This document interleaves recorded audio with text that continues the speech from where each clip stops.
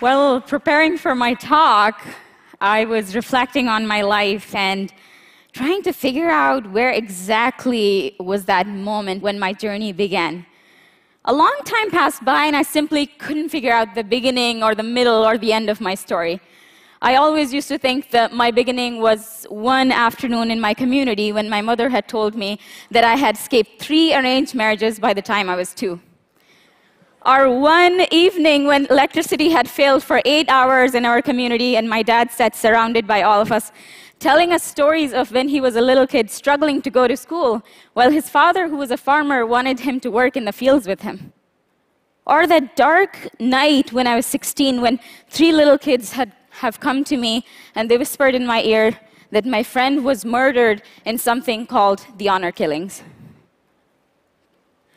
But then I realized that as much as I know that these moments have contributed on my journey, they have influenced my journey, but they have not been the beginning of it. But the true beginning of my journey was in front of a mud house in Upper Sindh of Pakistan, where my father held the hand of my 14-year-old mother, and they decided to walk out of the village to go to a town where they can send their kids to school. In a way, I feel like my life is kind of a result of some wise choices and decisions they've made. And just like that, another of their decisions was to keep me and my siblings connected to our roots. While we were living in a community I fondly remember is called Gharibabad, which means community of the poor. My dad made sure that we also have a house in our rural homeland. I come from an indigenous tribe in mountains of Balochistan called Brahvi. Brahvi or Brohi means mountain dweller, and it is also my language. Thanks to my father's very strict rules about connecting to our customs, I had to live a beautiful life of songs, cultures, traditions, stories, mountains, and a lot of sheep.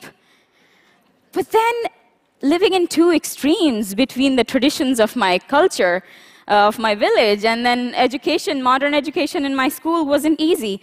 I was aware that I was the only girl who got to have such freedom, and I was guilty of it. While going to school in Karachi and Hyderabad, a lot of my cousins and childhood friends were getting married off, some to older men, some in exchange, some even as second wives.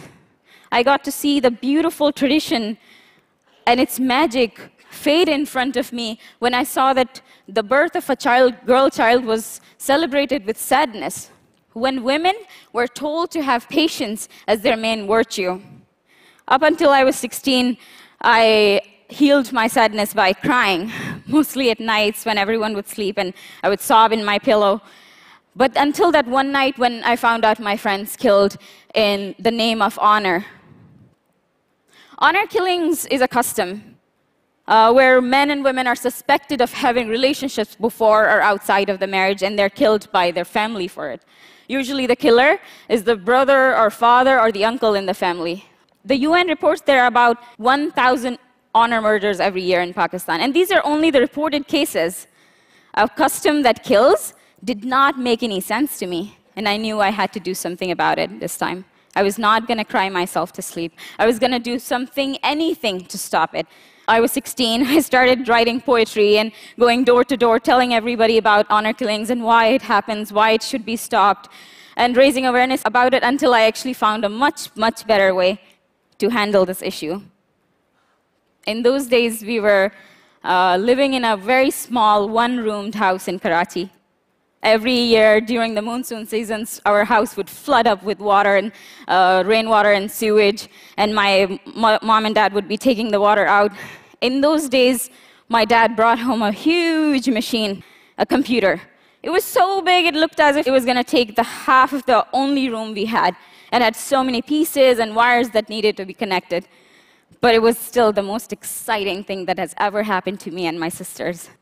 My older brother, Ali, got to be in charge of taking care of the computer, and all of us were given like 10 to 15 minutes every day to use it. Being the older of 8 kids, I got to use it the last, and that was after I had washed the dishes, cleaned the house, made dinner with my mom, and put blankets on the floor for everyone to sleep. And after that, I would run to the computer, connect it to the internet, and have pure joy and wonder for 15 to 10 minutes. In those days, I had discovered a website called Jugo. In my frantic wish to do something about this custom, I made use of Google and discovered Facebook, a website where people can connect to anyone around the world. And so, from my very tiny cement-roofed room in Karachi, I connected with people in UK, US, Australia, and Canada, and created a campaign called Wake Up Campaign Against Honor Killings. It became enormous in just a few months. I got a lot of support from all around the world. Media was connecting to us. A lot of people were reaching out, trying to raise awareness with us.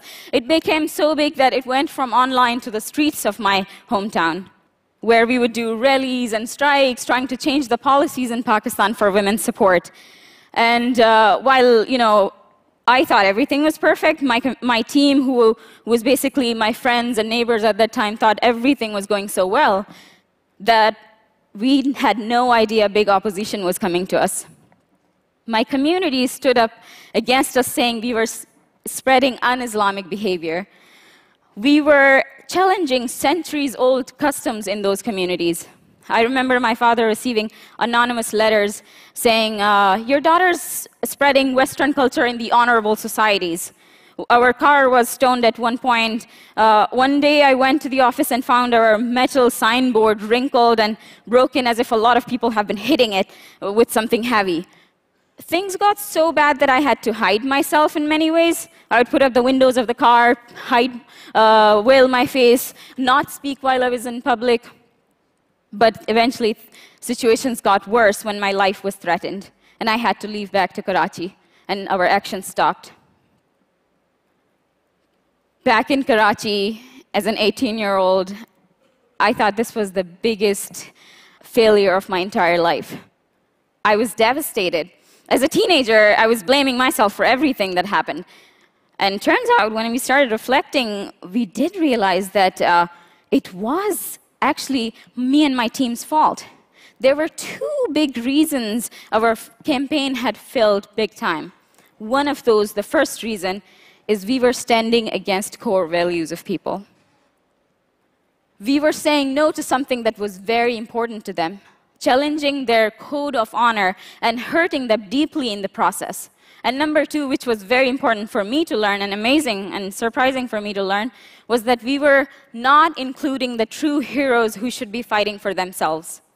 The women in the villages had no idea we were fighting for them in the streets. Every time I would go back, I would find my cousins and friends with scars on their faces, and I would ask, what happened? And they'd be like, our husband beat us. But then we are working in the streets for you. We are changing the policies. How is that not impacting their life? So then we found out something which was very amazing for us. The policies of a country do not necessarily always affect the tribal and rural communities. It was devastating, like, oh, we can't actually do something about this. And we found out there's a huge gap when it comes to official policies and the real truth on the ground. So this time we were like, we are going to do something different. We're going to use strategy, and we're going to go back and apologize. Yes, apologize. We went back to the communities and we said we are very ashamed of what we did. We're here to apologize, and in fact, we are here to make it up to you. How do we do that? We're going to promote 3 of your main cultures. We know that it's music, language, and embroidery. Nobody believed us. Nobody wanted to work with us. It took a lot of convincing and discussions with these communities until they agreed that we are going to promote their language by making a booklet of their stories, fables, and old tales in the tribe. And we would promote their music by making a CD of the songs from the tribe and some drum beating. And the third, which was my favorite, was we would promote their embroidery by making a center in the village where women would come every day to make embroidery. And so it began. We worked with the one village, and we started our first center. It was a beautiful day. We started the center. Women were coming to make embroidery and going through a life-changing process of education, learning about their rights, what Islam says about their rights, enterprise development, how they can create money, and then how they can create money from money, how they can fight the customs that have been destroying their lives from so many centuries. Because in Islam, in reality, women are supposed to be shoulder to shoulder with men. Women have so much status that we have not been hearing, that they have not been hearing, and we needed to tell them that they need to know where their rights are and how to take them by themselves, because they can do it and we can't. So this was the model which actually came out very amazing. Through embroidery, we were promoting their traditions. We went into the village, we would mobilize the community, we would make a center inside where 30 women will come for 6 months to learn about value addition of traditional embroidery, enterprise development, life skills, and basic education, and about their rights and how to say no to those customs and how to stand as leaders for themselves and the society. After 6 months, we would connect these women to loans and to markets where they can become local entrepreneurs in their communities. We soon call this project Sugar. Sugar is a local word used in many, many languages in Pakistan. It means skilled and confident women. I truly believe to create women leaders, there's only one thing you have to do. Just let them know that they have what it takes to be a leader. These women you see here, they have strong skills and potential to be leaders. All we had to do was remove the barriers that surrounded them, and that's what we decided to do. But then while we were thinking everything was going once again, everything was fantastic, we found our next setback. A lot of men starting seeing the visible changes in their wife. She's speaking more, she's making decisions. Oh my God, she's like handling everything in the house. They stopped them from coming to the centers. And this time we were like, okay, time for strategy 2. We went to the fashion industry in Pakistan and decided to do a research about what happens there. Turns out the fashion industry in Pakistan is very strong and growing day by day. But there is less contribution from the tribal areas and to the tribal areas, especially women. So we decided to launch our first ever tribal women's very own fashion brand, which is now called Nomads. And so women started earning more, they started contributing more financially to the house, and men had to think again before saying no to them when they were coming to the centers.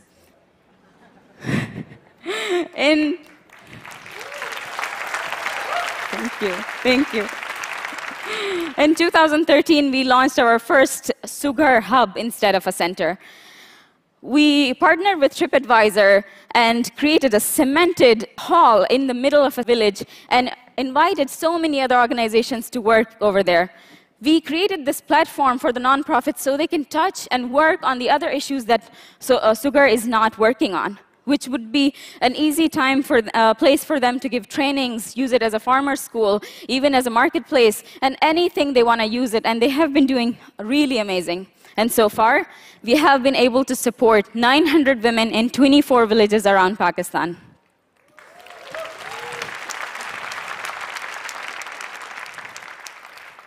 But that's actually not what I want.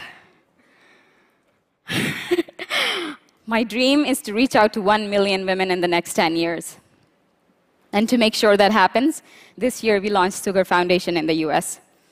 It is not just going to fund Sugar, but many other organizations in Pakistan to replicate the idea and to find even more innovative ways to unleash the rural women's potential in Pakistan. Thank you so much. Thank you.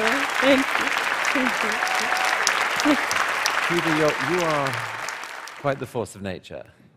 I mean, this story in many ways just seems beyond belief. It's incredible that someone so young could achieve this much with so much force and ingenuity. So I guess one question, I mean, this is a spectacular dream to reach out and empower 1 million women. But how much of it, of the current success, depends on you, the force of this magnetic personality? How does it scale? I think my job is to give the inspiration out, give my dream out. I can't teach how to do it because there are so many different ways. We've been experimenting with 3 ways only. There are like 100 different ways to unleash potential in women. I would just give the inspiration, and that's my job. I would keep doing it. Sugar will still be growing. We are planning to reach out to more 2 villages, and soon I believe we would be scaling out of Pakistan into South Asia and beyond. I love that when you talked about your team in the talk. I mean, you were 18 at the time. I mean, what did this team look like? These were school friends, right? I was like, do people believe here that I'm at an age where I'm supposed to be a grandmother in my village? My mom was married at 9, and like I am the oldest woman, not married and not doing anything in my life, in my village. Wait. Not doing anything. No. You're right. People feel sorry for me a lot of times. But how much time are you spending now actually back in Balochistan? I live over there. We live between still Karachi and Balochistan. My siblings are all going to school. I'm still the older of 8 siblings. But what you're doing is definitely threatening to some people there. How do you handle safety? Do you feel safe? Are there other issues there? This question has come to me a lot of times before, and I feel like the word fear just comes to me and then drops. But there's one fear that I have that is different from that. The fear is that if I get killed, what would happen to the people who love me so much? My mom waits for me like till late night that I should come home. My sisters want to learn so much from me. And there are many, many girls in my community who want to talk to me and ask me different things. And I recently got engaged. Is he here? You got to stand up.